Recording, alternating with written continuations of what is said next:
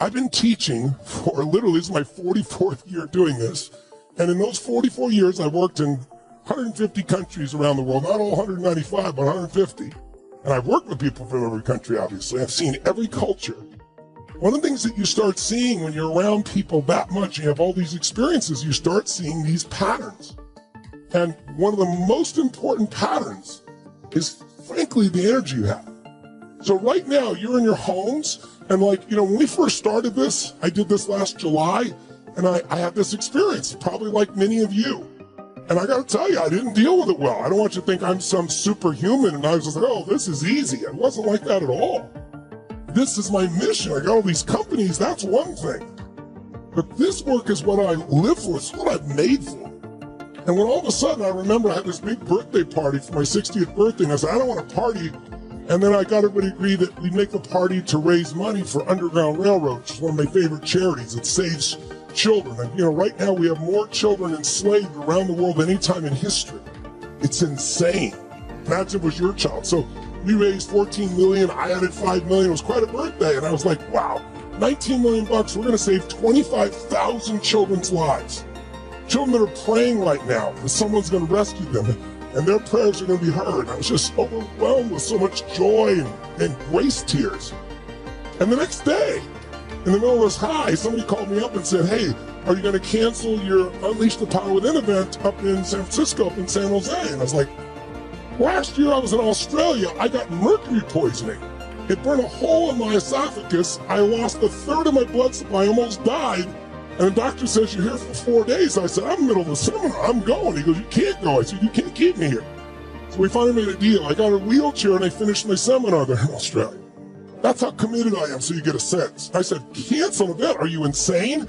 And then 2 days later, California state government said nothing more than 100 people, and we had 12,500 people there. And so we had to cancel. Then all of a sudden they canceled us in Amsterdam and in London and in Sydney, Australia. Literally all over the earth it started happening. So what do you do when everything you believe in, everything you're about, everything in your family suddenly is disrupted? Well, a lot of people just get really, really a lot of pain in their body. In fact, if you know anything about death, there's these cycles of how to deal with death that people describe, stages that are pretty universal. And as I look back on it now, I can see how I went through those stages, and I'm wondering if you did. The first stage, when you have a deep loss, like when there's a death, when something ends, the first one is just shock. Like, what? Someone said, are you kidding me? That's not possible. And that's what happened when they called and said, we're canceling all events around the world. Everything you do, people need me the most. Now I got the tools. It's not ego. I know I can help because I've done it for 44 years in 150 countries. It's like, these people need this now, and they're going to keep me from doing this. It's insane. So first there was just shock. Then the second stage you usually go to is anger or frustration. And I was like, so frustrated. How many can relate? How many went through some of these stages yourself? Total shock when they told you to send your kids home, or to keep you home, shut down your restaurant. What? Right? And then anger, and then what happens? Out of the anger, you can't solve it, so now you start to bargain. Some people bargain with God. I was bargaining with God. I was bargaining with governors in other states, saying, Vegas, we'll go to Vegas. We'll just move everything to Vegas. They're never going to shut down Vegas. And they shut down Las Vegas. We'll go to Texas. Texas is its own country in America, practically. They're never going to shut it down. The governor says, we'll never shut it down. I see some Texans out there smiling, right? And so, but he shut it down. It's like, okay, we can't do it any place in the world. Fine. They won't let us do more than 30 people at that point. It was 30 to 50, and they kept shrinking it. We'll do it in movie theaters. I'll get 1,000 movie theaters, right? And we'll put 20 people in each one. We'll get 20,000 people. And then they shut down movie theaters. Then they said to me, all right, we're going to go to churches. They're not going to shut down churches. You can't do that. You can't have Costco be open and close a church. But they did. So then I was left with, what do you do? Well, I could give up. I'm not about to do that. The bargaining didn't work, so then I went through the next stage, sadness. How many went through a place of sadness or even almost a feeling of depression? Raise your hand. So you go through that stage, and it's like, oh my God, it's a sense of loss. It's a sense of sadness. It's like, oh my God, the world is the world as we know it over. And the only way you get out of that And it's not part of being an achiever. Most of us out there, how many of you consider yourself to be an achiever? Part of your identity is I find a way, I make shit happen. Look at almost everybody, right?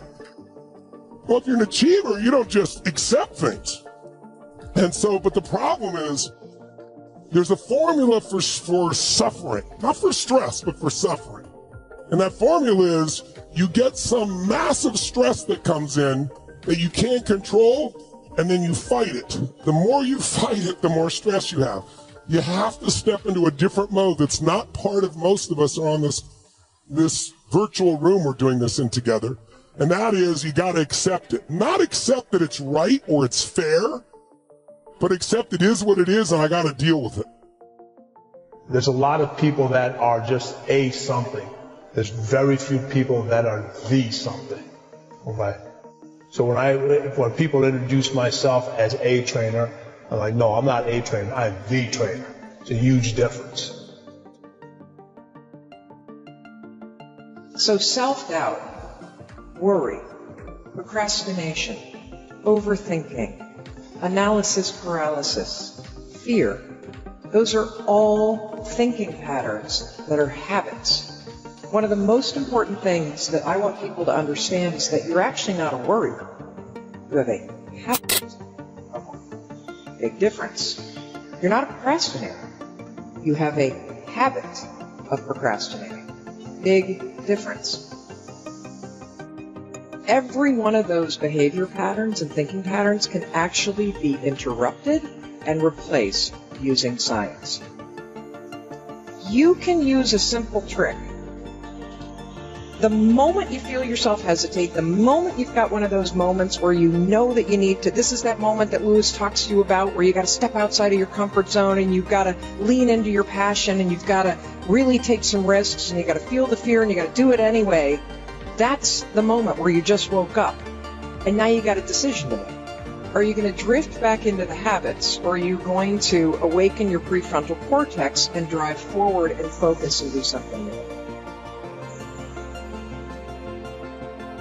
Success does not require you to look out the window. It only requires that you look in the mirror. To be successful, you don't have to look out the window and, oh, where is my help? Where are the people that I need? All you got to do is stop, look directly in the mirror, and the one person you need to blow up, the one person you need to be successful is looking right back at you. And if you're willing to make a commitment to that person in the mirror, if you're willing to look at that person in the mirror and say, I'll make a commitment to you from this day forward, that whatever it takes, I'll do whatever it takes. Whatever it is you want to accomplish or whatever it is you want to do, you literally have to see it first. If you're not trying to get out of your shitty situation and every day you're choosing to stay in it, and you can't complain about being given the choice you keep making. You know, one of my favorite quotes is, change happens when the pain of staying the same becomes greater than the pain of making a change. Oh, what's so funny? We want people to make guarantees to us, but we're not willing to make guarantees to ourselves. You got to know what you're good at. You got to know what you're marginal at, and you got to know what you suck at. And you've got to find people who complement your skills. You know, and you got to know what type of thinker you are. You got to know how you work. You know, and once you start to understand who you are, then you can start finding places where you'll be successful, and you won't be lying to yourself. You can have any habit you want to. You can be lazy. You can be prompt. You can be late, you can be honest, you can cut corners. I mean, you have all these choices. And those are choices for you to make. Nobody else is going to make them for you. And I would suggest that you play this little game with me, too. Think about the person you would most like to be in life. Maybe it's one of your contemporaries, maybe it's somebody a little older, but pick out the person you admire the most, the person that you'd change places with if you could. And then write down why you admire them. Just put it on a piece of paper. And then figure out the person that you would least like to change places with you, who really turns you off, who you find repulsive. And list the reasons why that person turns you off so much. And then look at that list. And you'll find that everything on the left-hand side, what you admire in other people, the qualities they bring to life, you'll find those are things you can do yourself. It's very simple. You got to apply yourself, but the habits you form in doing that early on will carry you through life. If you do that, 2 or 3 years from now, if you go through the same exercise, you'll find out that the person you admire the most is yourself. You have only one life, so don't waste it. It's a big dream, you know, and so my job was to clean these 7 floors between Friday and Sunday. So every time I would go to the 7th floor was the CEO's office. So I would bust in like I was the CEO. I'm dreaming like I'm the CEO now. And who would have ever thought? I've been blessed. And here I am the CEO of my own company.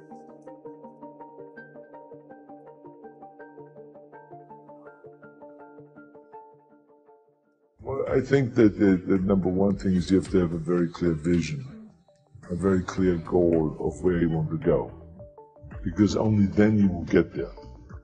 You can have the best airplane or the best ship in the world, but if the captain doesn't know where to go, he will just drift around.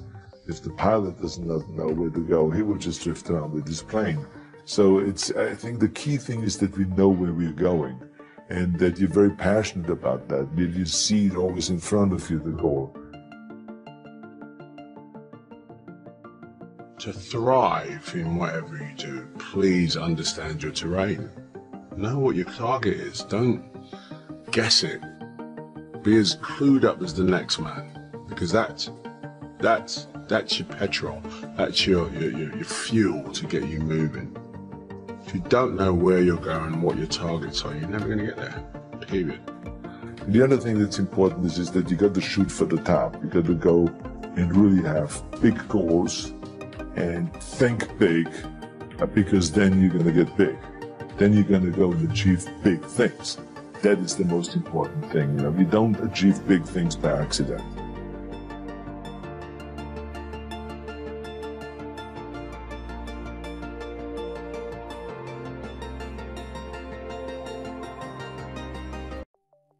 We are controlled by what we focus on and what things mean. But the problem is most of us have been conditioned, and we let the world and the environment train us to think like everybody else. And listen, you and I both know, I'm not into positive thinking. I'm into the truth. I'm into intelligence. I'm into seeing it as is, but not worse than it is. I'm into seeing it better than it is, so there's a vision. Otherwise, you have no direction. And then I'm into doing what it takes to turn it around.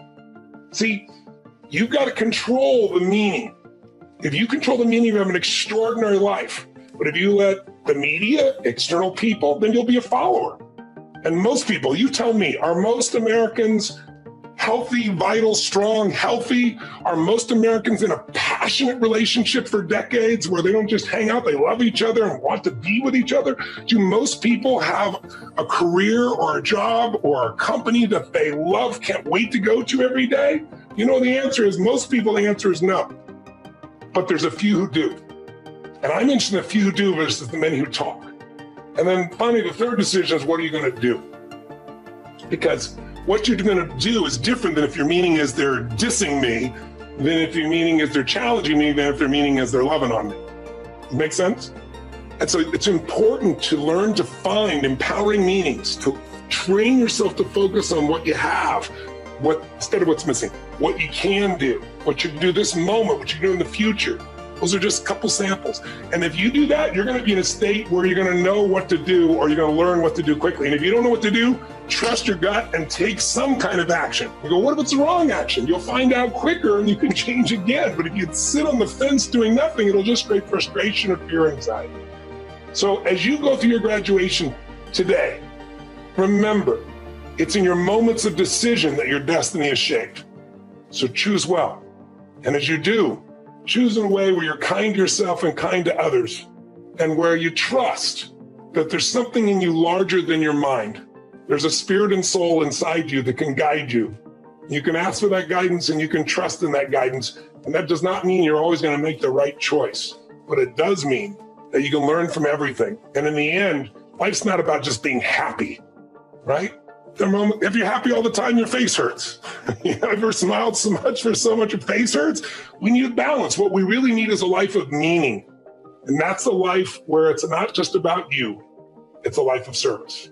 If you can find something or someone that you care so much for, you'll do anything for them, then the greatest part of you will come out. It could be a mission for your community. It could be for the world. It could be your family. It could be your friends. It could be your lover. It could be anything. It could be in the future, maybe your children. But if you can find something you care about more than yourself, you're not going to suffer. Because in the end, there's only two options: suffer or grow. If you're suffering, you haven't grown yet. And so grow into a new set of beliefs that take you beyond the focus of limitation to what's truly possible. So congratulations. This is a beautiful day.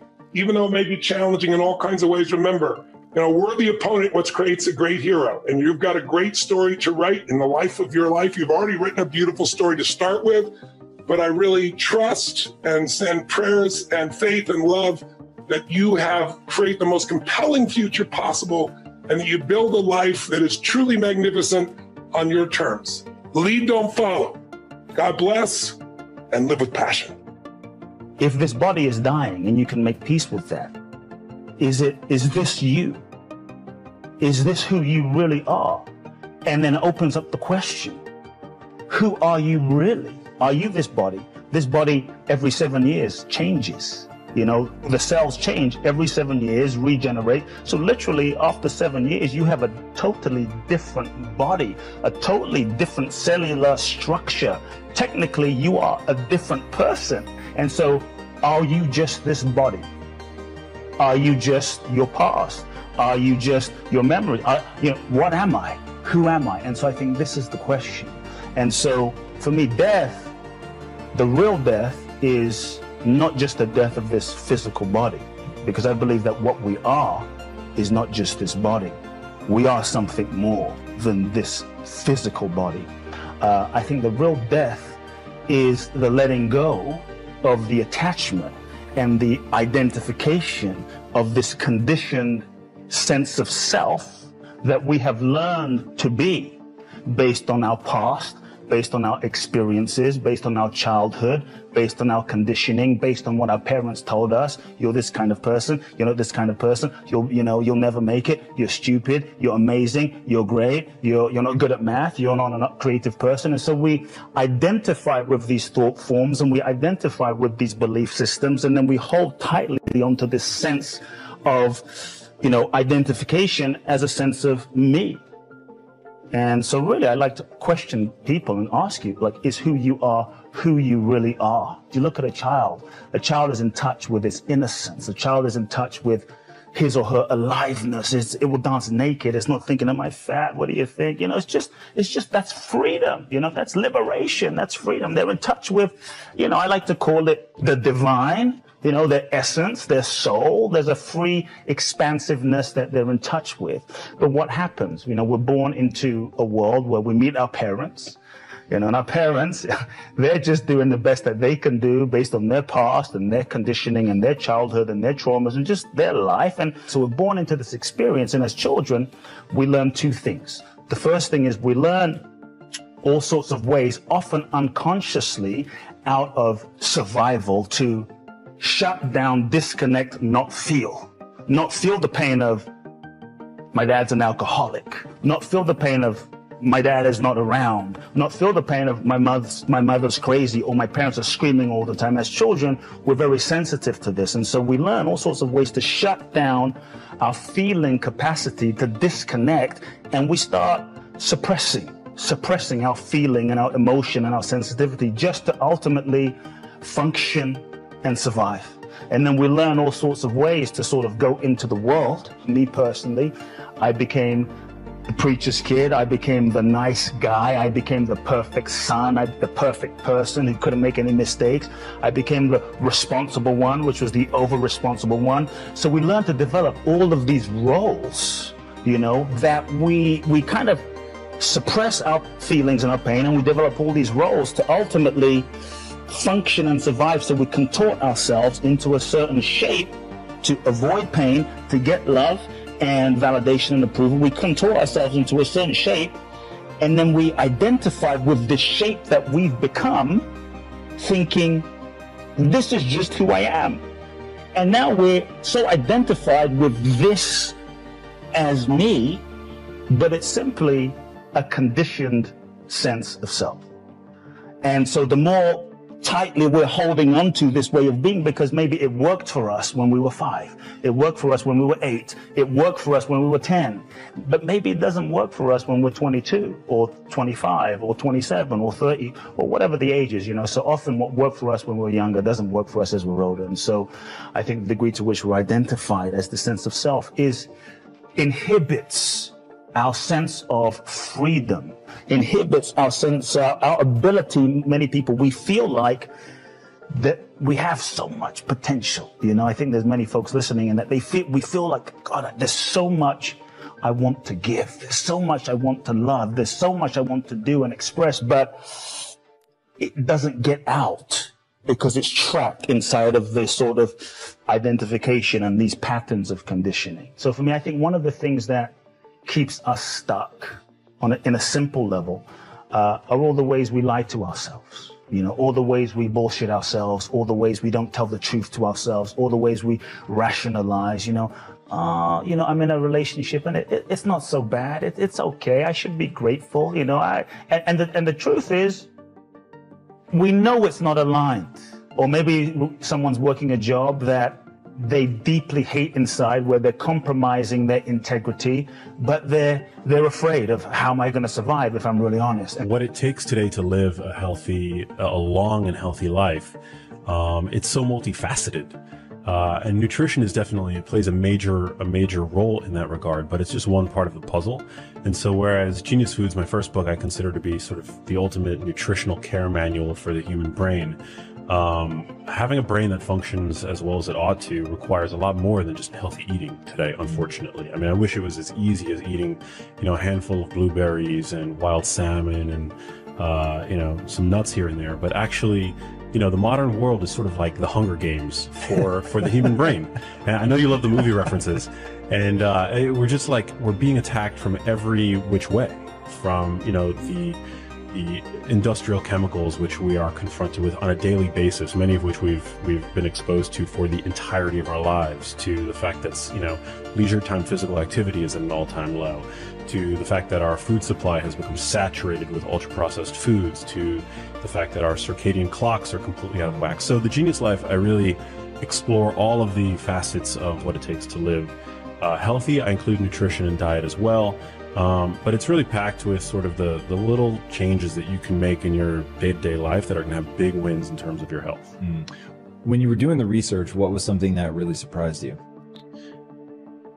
Well, I think it was kind of, you know, it was scary the degree to which the odds are stacked against the average human. And that was very eye-opening. But it was also simultaneously... What stacks the odds against us? Well, just the fact that, you know, whether it's access to healthy food or air pollution or, you know, the industrial chemicals that we use to clean or even create our domiciles, you know, our homes, we're inundated with exposures that are not doing our biology any favors. So that's what I mean. I mean, today, it's frightening when you look around, you see people that are, you know, struggling with overweight, with being obese. 66% of the population is either overweight or obese. Half of the population is either pre-diabetic or has type 2 diabetes, which we know both of those conditions is actually a late marker for chronically elevated insulin or hyperinsulinemia, which can go on for years, if not decades, before your blood sugar actually starts to inch up, you know, to a degree that a doctor would measure it. So, you know, people are not well. If you live to the age of 85, you have a 1 in 2 chance of being diagnosed with Alzheimer's disease. Certain cancers are increasing in their frequency. In the 1960s, a woman's lifetime risk of developing breast cancer was 1 in 20. Today, it's about 1 in 8. So there's obviously been a mutation in our environments. Our genes haven't changed all that much. And yet the default state for any organism is health. But you look around and people are not healthy. People are not feeling well. When you look in the mirror, I mean, I want your listeners to kind of introspect for a minute and ask whether or not you feel healthy, whether or not you feel virile and vital and well. And I wrote this book and I became obsessed with this topic and really communicating this message to anybody who will listen ultimately, because my mom was so sick. And I feel in many ways that she was the canary in the coal mine for the modern way of life. I never look at it as investments, believe it or not. Just look at it as partnerships, help changing the world, and just being part of something that's inspiring. My business people all the time, whenever they talk about money, you can ask them, I don't want to hear it. But if they bring an idea to me that I think is going to go to the next level, most of the time, if I follow my heart, and everything else will fall in place. I've never ever done a deal, hey, we got this suit company, we throw some pinstripes in the suit, you give me 100,000, we sell 20 of them, we make. I've never did a deal where it was always based on money. I've always did my business deals based on how I felt it was going to go in the future, how I felt it was going to help and inspire somebody. If I look at what Amazon was able to do 20 years ago, we didn't have to build a transportation network. It already existed. That heavy lifting was in place. We didn't have to build a payment system.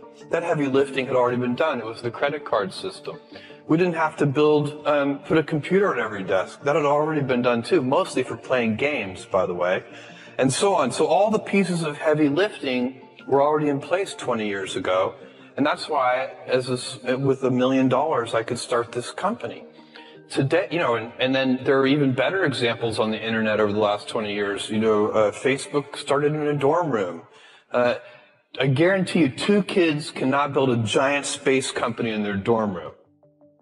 Don't be so concerned about what you're going to do with those people, but you want to, the joint brain is, there's nothing the joint brain, collective brain, or brains can't overcome. And I give the example of the atomic bomb, Manhattan Project, and they were put together and they were told, we need to develop a weapon of mass destruction, which they didn't call it that back in those days, in the middle 40s, to end the war in the Pacific.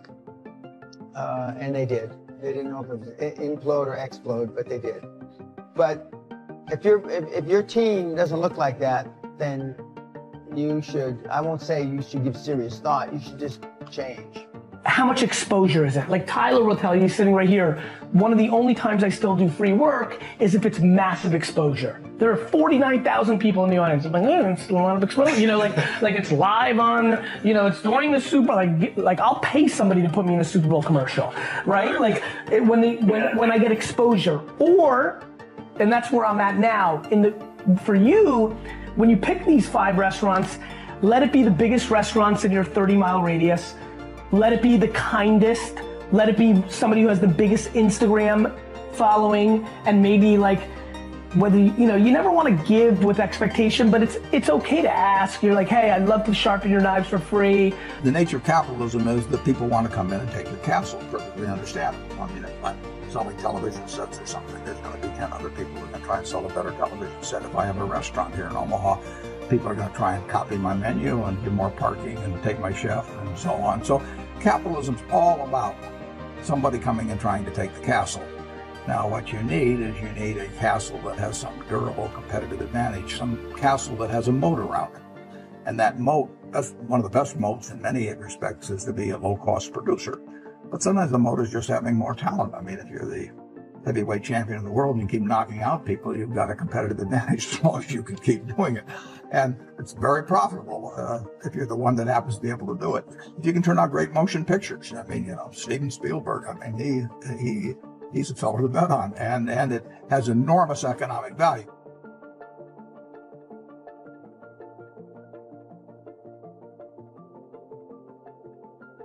There's 2 sides of pain that I don't think a lot of people really understand, right? There's one side of pain that's the suffering and the discomfort side of pain.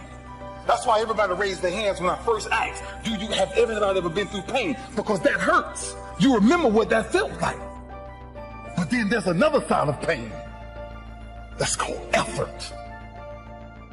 It's called glory. It's called if you can find a way to push through pain, there's something greater on the other side of it. And if you never tap into it, it's because the first time you felt it, you backed off. The first time you felt that burn, the first time you felt that it's too much. But now, don't get me wrong, there's days I wanted to quit, a lot of days. I almost drove back to Cleveland several times and just gave up, but you know, man, your dreams have to be bigger than all your fears. If you see, that's why you have to have big dreams. Because your dreams have to be bigger than all your fears and all your consequences. What makes people go back is you dream too small. See, your problem in life ain't if you aim too high and you miss it. Your problem in life is if you aim too low and you hit it. That's, you messed up now. So when you aim to the moon and you miss, you still amongst the stars. So it kind of keeps you motivated a lot longer, man, to help you push through. Because everybody's going to have a push-through moment. Because everybody has a turn-back moment. The key to making it is you can never turn back. See, God is always coming. And we rationalize with ourselves to where we automatically stop. That's why a bunch of us give up so much in life so quickly. That's why kids have a problem finishing things at today's time. Because as soon as they feel a small bit of discomfort, of things ain't right, they're gone. I can't do it no more. But suppose I told you the greatest pain of my life is the reason I'm standing here today. Suppose I was able to share with you. My routine was so crazy, man. I was seeing almost 9 doctors for 9 weeks. 6 a.m. to 2 a.m. every morning. 10 days from tricep repair surgery. I had my bike flew out. I flew my bike out. I got on my bicycle, I cycle a lot. I got on my bike, and I tried to grip the bar, and I couldn't grip it. Didn't have enough strength. And I sat there for 30 minutes until I made up in my mind, stop crying, and grip the handlebars. Just grab the bar. See, look, man, when you ask God for something, God boxes it up, put your name on it, and he ships it the day you ask for it. As soon as you ask for it, he ships it. The problem with the package is, he never tells you the date that it's going to arrive. If he did that, it would destroy the one element that he requires, your faith. So God sends your package, but he only delivers to Faith Street. If you step off of Faith Street and you go over here to I Don't Believe It Boulevard, he don't ship that. If you step over here to I Don't See How Avenue, he don't ship that. If you step over here to Ain't No Way Circle, he don't ship that. The package only goes to Faith Street. What happens to the average person is that when the package arrives and you ain't on Faith Street, it's just like the post office and FedEx, UPS. If you ain't there, the package got to go back. You know how many packages you got in heaven with your name on it that got sent back? This is real talk, man. This is how it works. Being successful, y'all, is not a magic trick. A couple of things kept me going. Most of it was messages that I had learned from my mother. But I learned something about faith. Faith comes from hearing, not from having heard. My mother was telling me those messages years ago. But during my homeless years, I would rehear them and that's when it mattered. And I had such a grand dream and vision. I was willing to push through to see what the vision was going to be, to see if I could get to the dream. And I kept hearing my mother say words like, God didn't bring you this far to leave you. So I said, okay, well, maybe he ain't left me. Let me just see if I can wake up tomorrow, something change. You know, then I kept hearing stuff like faith is the belief in things that you cannot see. Or say, okay, cool. So I don't see nothing but this homelessness right now, but I think I'm gonna make it one day. And I just kept going, man. I just kept. Now, don't get me wrong, there was days I wanted to quit, a lot of days. I almost drove back to Cleveland several times and just gave up, but you know, man, your dreams have to be bigger than all your fears. If you see, that's why you have to have big dreams. Because your dreams have to be bigger than all your fears and all your consequences. What makes people go back is you dream too small. See, your problem in life ain't if you aim too high and you miss it. Your problem in life is if you aim too low and you hit it. You messed up now. So when you aim to the moon and you miss, you still amongst the stars. So it kind of keeps you motivated a lot longer, man, to help you push through. Because everybody's going to have a push through moment. Because everybody has a turn back moment. The key to making it is you can never turn back. See, sometimes we think the pain is what controls us. It's actually our subconscious mind. That if we ever tapped into that, that's what dictates most of our lives. And I'm sitting there and I say, just squeeze it. And I squeezed it. 10 days out. And I started riding a bike 10 days out. Because see, pain is tricky. Because if you don't control pain, it'll control you. And so that's where my psyche started to change, because look, it was already in my mind that I was coming back. But listen to what I had to hear about all of the people who had everything to say about my career was over. Every TV station, every ESPN channel, sad news, Ray Lewis' career is over.